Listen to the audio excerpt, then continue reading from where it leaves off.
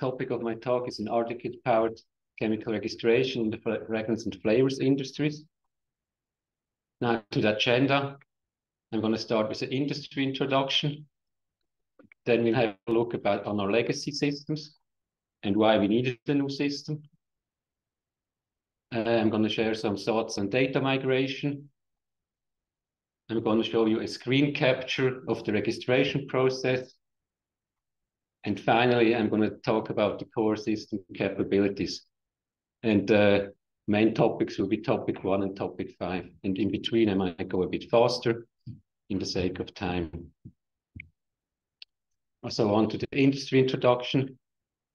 I work at Givaudan, and the company is organized into 2 divisions, fragrance and beauty and taste and well-being, and they're about of equal size in terms of sales.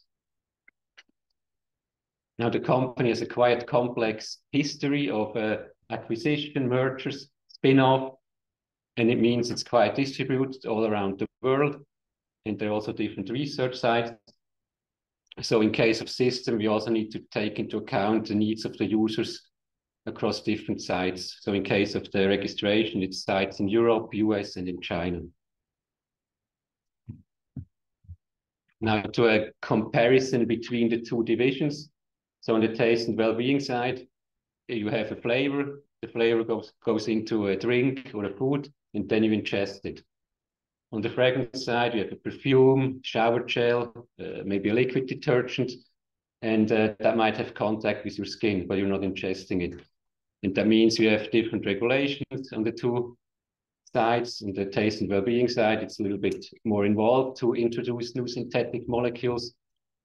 And on the fragrance and beauty side, it's standard course to introduce new safe synthetic molecules. On the taste and well-being side, salts play a role. While on the fragrance side, they don't play a role at all because they're not volatile, so they don't smell. And now, important part is that mixtures play a role in both divisions. Simple and complex mixture. In this case, it's more about simple mixture, which we need to be able to handle in a chemical registration system. So for example, you have a natural product, which itself is already a mixture. You do a reaction with it. Output is obviously also a mixture, and you need to somehow be able to deal with it. And then on the taste and well-being side, you might need regulatory approval before you can taste something, a new molecule or compound. While on the fragrance and beauty side, it's much easier. You basically can do your reaction, and then you can smell it, and you might know if it's good or not. Simplified.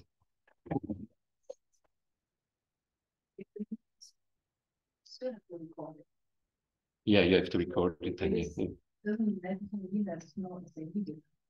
It's a human, yeah, okay. If you see this, it's a human essay. And now often we talk about small molecules. In case of fragrance, we're talking about very small molecules. So we have 3 examples here, very small. Usually they have just 1 functional group. And now, since I'm based in Zurich, I took the opportunity and brought 3 samples along, which we can now smell. They're now getting distributed. And maybe to explain the strips, they have a color coding on them. So the pink one is nymphiol, it's a floral muguet note. The one that is not marked, just the strip in white, is a ambretolite, it's a macrocyclic musk. And the one marked in yellow is ambrofix, this is an ambry note. Maybe comment on ambry, some people are not mixed to it, so they don't smell it. So if you don't smell the yellow one, it's normal, don't be afraid.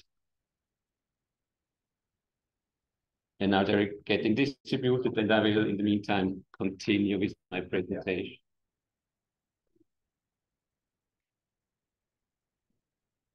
So to the history, our old application was a commercial product called ChemBioOffice Enterprise from CambridgeSoft. And CambridgeSoft was later purchased by PerkinElmer, and they now have spun off as Revity. And this old product was based on active server pages, something from the 90s. Yes. And the web page only display correctly in Internet Explorer 6 for the according compatibility mode in MS Edge. Additionally, you always had to have CamDraw installed locally on your laptop that the structure display works. So you had to take care of the distribution of this. And every time you update the CamDraw, certain provisions had to be made on the server. And this was a maintenance nightmare. Additionally, the system connected to an Oracle 10G database, which is also very old and outdated, and in that case also very costly.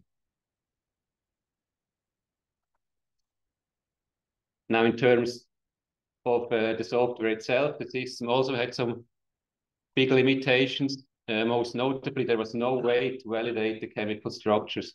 So any valid CamDraw drawing could be entered by the user, saved, and there was no guarantee you would be able to ever find it again with a structure search. There was also no possibility to control the CamDraw style, so the bond lengths, label sizes, and all that stuff. So whatever the user preferred, he could use and save. And this sometimes led to a lot of issues downstream with small file bond lengths. And when you tried to render the images, they were way too big or too small. So it was always kind of a pain. The system also had limitations in terms of privileges. They weren't very fine-grained. That means often administrators need to do simple tasks like updating or things like that. And there was also no tracking of changes. And the system was monolithic. There was no endpoint to integrate with it.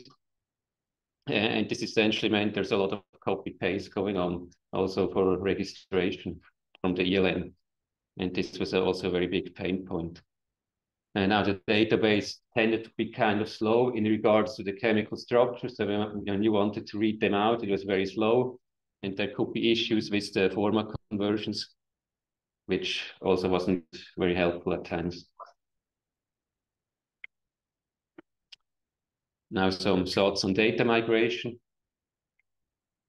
Here, importantly, you need to reserve enough time and cost for this because it can get quite complex. Of course, the complexity depends on how big the change is. In our case, the changes were quite big. And what we wanted to do, most importantly, was to normalize the structures to one CamDraw style and also convert from CDX to CDXML. And of course, when you do that, you need to have certain validation code in place to assess that you're not doing something wrong with all the structures. On top of that, we needed to convert to MOL files so that RDKit can read it and at that point, the CDXML part was not really available yet, or not good enough to be usable, I would say. We also had to do preparation for the mixture handling. And in essence, the main point also was to have as many structures valid for the RDKit as possible.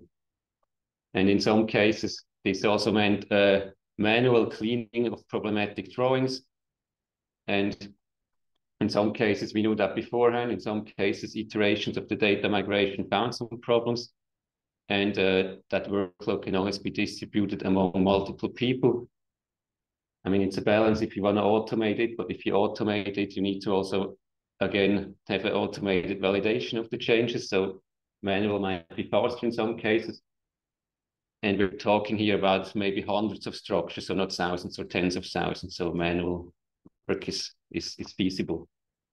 And this is just an example of drawings we had, which we had to manually fix. Now to the registration process. So this is a screenshot for context, and if the video that follows doesn't work. So the process starts in the ELN Signals notebook. Many of you probably know that. And from there, the user can trigger the registration with an external action, which then opens a new browser tab with the registration system. And now we're going to start the screen capture. Right, so we're in Signals notebook. We can go to the sample and trigger an external action, register to CamReg. A new tab opens, and now the data gets pulled in from Signals notebook. The user can start filling out the needed information. a lot of it is optional. If more data is in Signals Notebook, that would also get pulled in. Now, the fragment analysis is shown. I will talk about this later. And then we can submit. Now this triggers the duplicate check intentionally. In this case, it's an exact duplicate, so we would just add a new batch to it. Just showing here the other option which the user could choose in case he thinks it's not a duplicate and you want to register a new compound. So now we add a batch. In the background, data is being now sent again to Signals Notebook via API calls, which can take some time. We can now go to the new record. And in the new record, we can link back to the notebook, so we can click on it. Then we'll be back to the experiment. And if we scroll down to the sample, we now see that the registration number has been transferred to the sample. So now the systems are linked. You can go from the notebook to the registration or the registration to the notebook just with clicking. And before often we require copy pasting IDs and things like that. So that's why it's very nice for the user. Now to the core system capabilities. I would say the most important part of this talk. So about the chemical structures. We use the original drawing from Signals Notebook, which is CDXML, and this is stored and used for display. And when I mean for display, the CDXML is used to render an SVG image, which is then actually displayed. Also, it gets then converted to a mol file, which we then use to build the RDKit molecule, which then is used for the indexing. Also, we take the INCHI and flat INCHI. So flat INCHI means no stereochemistry with the S non-flag. And these are used for lookups. And in case we cannot generate an INCHI from the RDKit molecule, we use canonical smiles. And examples for that are molecules with data fonts. Now, maybe to add, why aren't we using the registration hash? When we started this project, I think it was just the first version, and there was a minor issue for us, which made it not possible to use it. So we went with this way. And in case of our molecules, as you have seen before, it works well enough. Also, molecules that can not be converted to a valid RDKit molecule, they can still be registered and displayed, but you cannot search them by chemical structure. And this feature is hidden behind a special privilege. So only selected users can actually do it on the basis of need, because we want, of course, want to limit as much as possible invalid structures. Now to the mixture handling. The old system, it had its positives. So a nice feature was that if you registered something with 2 or more components and you did a full structure search, it would find everything that contained what you draw as a single component. So only one component needed to match. And with RDKit, be it in the cartridge or RDKit itself, if you have an RDKit molecule and you do a full structure search, all the components must match. And since this feature was kind of important, we had to do according provisions in the database design. So what happens now when you register a mixture? So 2 or more components in the backend, it gets split up into its individual components. And then the search actually happens on these individual components. So it's basically a many-to-many relationship between compounds and molecules, or compounds and components.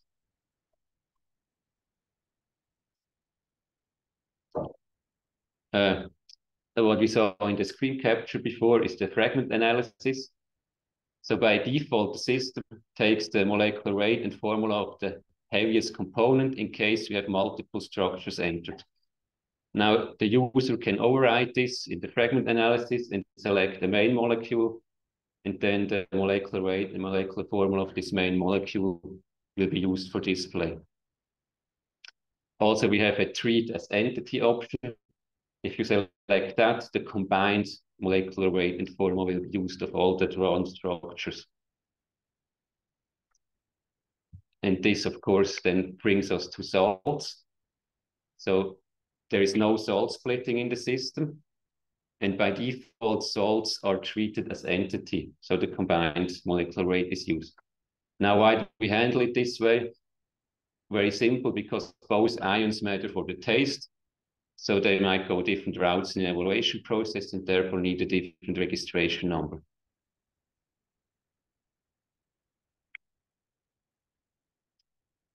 The stereochemistry, of course, it may matter greatly for the activity of your molecule, and there are extreme examples where two enantiomers smell completely differently, but this is rather the exception than the rule. Mostly they smell the same. One of them is just a little bit weaker than the other one, and thereby they don't really impact each other, so you don't need to separate them to get a clean smell.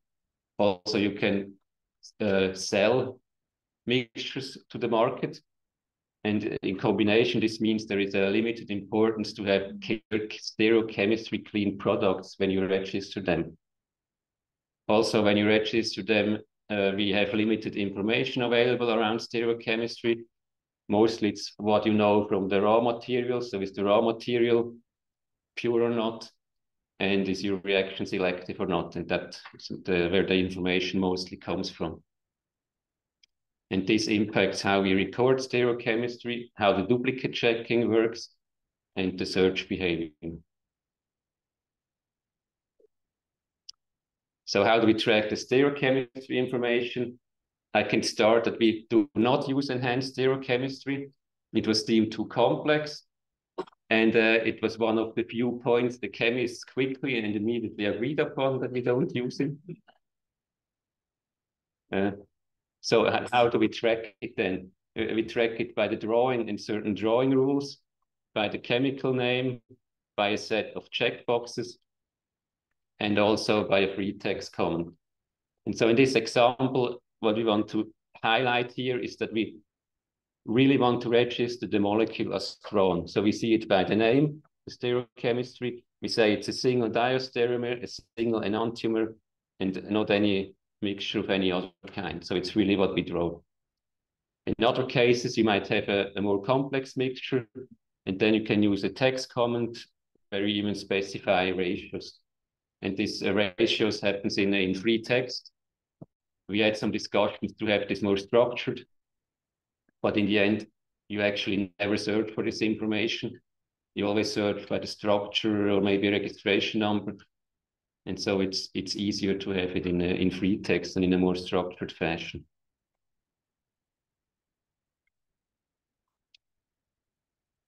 Now to the duplicate checking, I call this fuzzy, and this was actually requested by the chemists to work this way.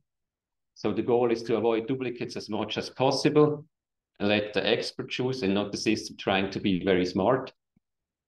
And how it works is on the left-hand side, we have a new molecule we want to register. The system now sees that one component of this existing entry matches, ignoring stereochemistry. And now the user has a choice. He can go to the drop-down here, which we saw before. There are different options available.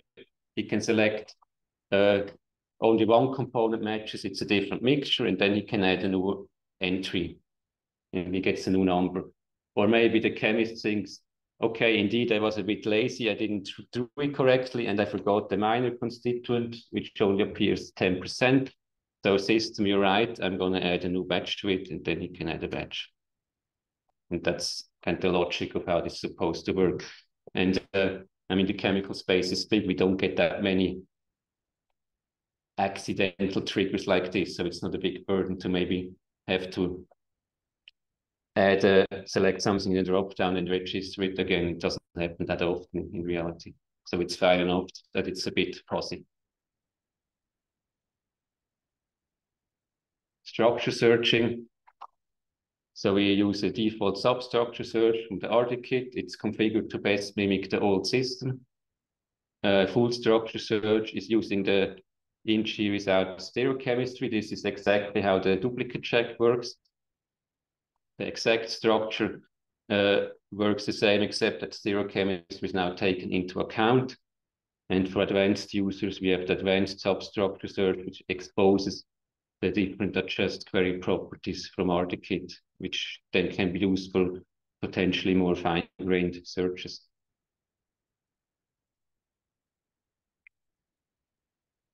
So takeaway and conclusions. You can absolutely use the RDKit to build a chemical registration system. However, how you implement it, of course, depends on the needs of your specific industry. You should not underestimate the data migration. It's likely we'll need multiple iterations to do it. And therefore, it's very advised to have automation things in place for validation of the migration. Now, how you handle stereochemistry, duplicate checking, and other cheminformatics tasks is not only a technical problem. You will have a lot of different opinions. And at some point, you need to come to a joint decision on how you want to do it. For example, in the stereochemistry, depending on the system, what you had before and what you have new, there is some data migration involved. And at some point, you need to fix that. Else, if you change it again, you have to redo the data migration and retest it. And that can be a bit problematic that you get in a circle, but that's why you need to fix it at some point. But the users are extremely happy with the new system. They're linked together. They don't need to contact administrators for changes. And most importantly, there is no more copy-pasting needed for them. So thank you for your attention.